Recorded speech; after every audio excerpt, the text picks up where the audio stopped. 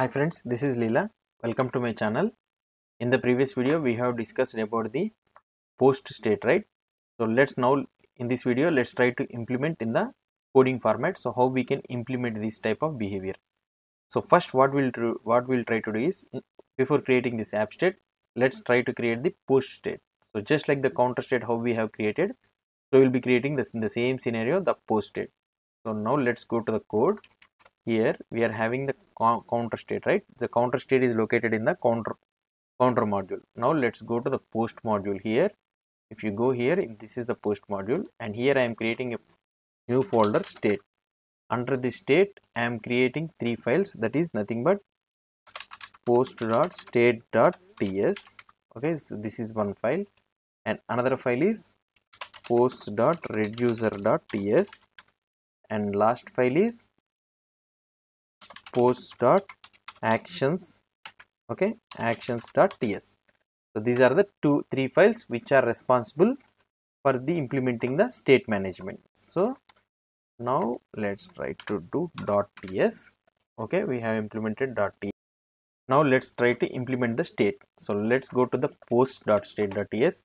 In this video we have discussed that post.state.ts will be having something like this, export interface post state.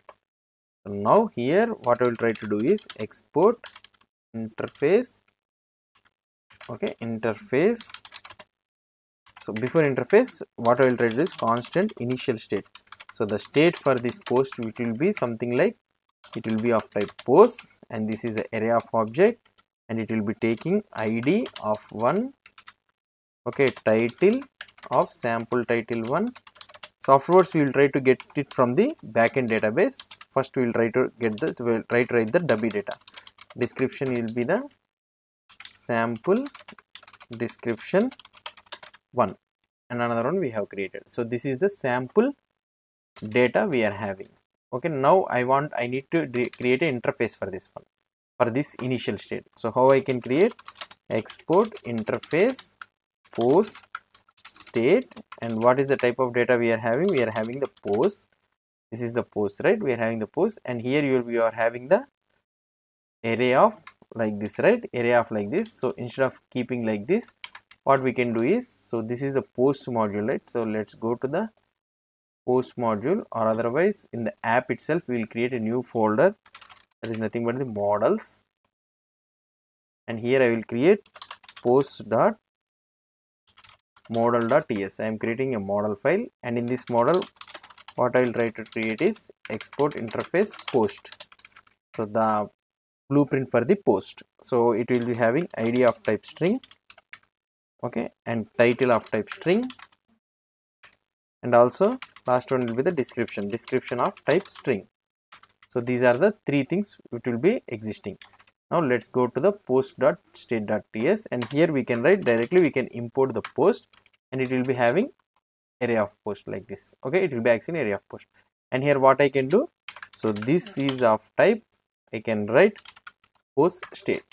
Okay, so we have implemented the interface. So here if you go, so we have implemented the post. This one we have kept it in a separate module, and in this export interface of post state we have implemented the post state, and also we have implemented the dummy data also. Let's export this one also. Okay, now we have implemented the post also. So this one so post state we have defined. Now let's go to the reducer. So now let's implement the reducer. As we already know, reducer is a pure function, and I can write post reducer like this. Okay, and here what I can do, it will take the type state. Okay, so state and the action, it will take the state and the action, and here what we need to do, same what we have written like this, return post reducer.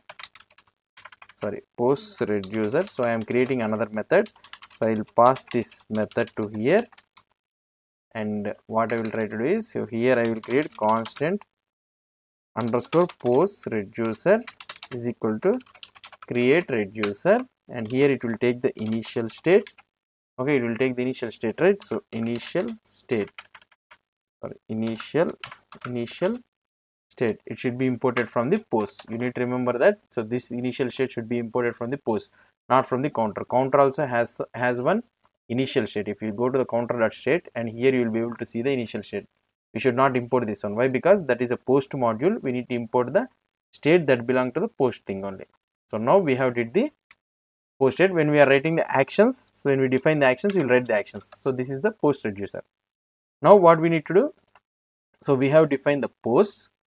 Okay, we have defined the post state and we have defined the post reducer. Now we need to, what we need to do, so these two things has been defined, and now what we need to do is we need to define the app state. So this is the app state. So this app state doesn't belongs to any module, so it is a global app state. So why? Because we are having only the single state for an application, right? So this app state we need to create in the application, right?